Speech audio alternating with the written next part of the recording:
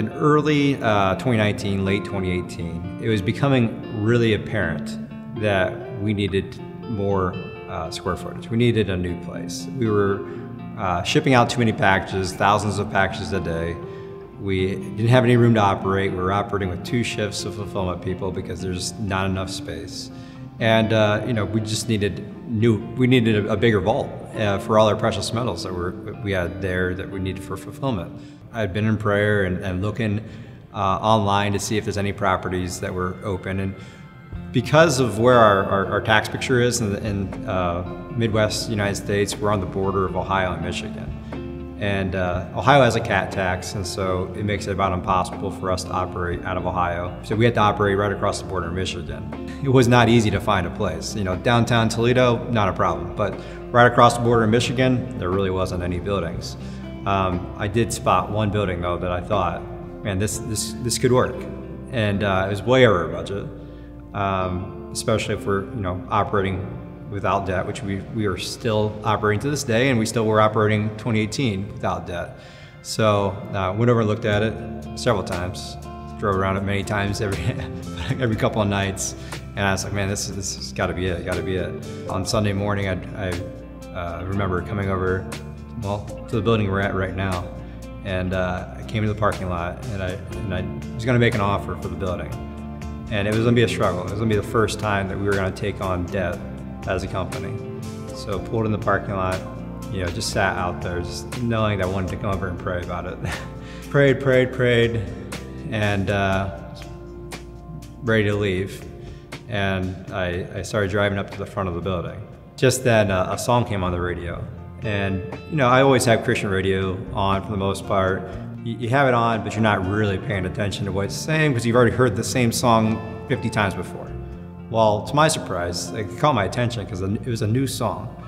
And it was Daniel Goki, Haven't Seen It Yet. And I just want to read a few lyrics because this was speaking to me. The song goes, have you been praying and you still have no answers?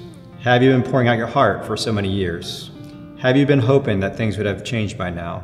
Have you cried all the faith you have through so many tears? Don't forget the things that he has done before, and remember he can do it all once more. It's like the brightest sunrise, waiting on the other side of the darkest night. Don't ever lose hope, hold on and believe. Maybe you just haven't seen it yet. Just haven't seen it yet. You're closer than you think you are, only moments from the break of dawn. All his promises are just up ahead.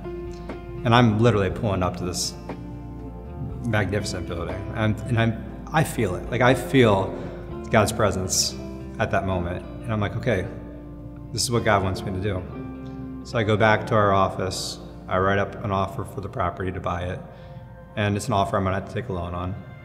I submit the offer. Property's been on the market for a couple of years, so I figured he'd be able to move off the asking price considerably, given where its location is and how long it's been on the market.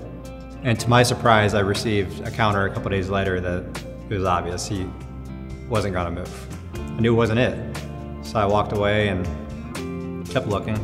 Roughly about 4 months later, I saw another property available for purchase and right down the road from our current place. And it was a church, a price that we could actually afford. I'm like, that's it. That's the whole thing. Like, this is a cash offer. I can buy this building, stay out of debt, and it's roughly out 20,000 square feet. Open floor plan. You could just knock over a few walls and make an open floor plan for a fulfillment facility, and put an offer in. They accepted the offer. We had to go through about 7 months of rezoning.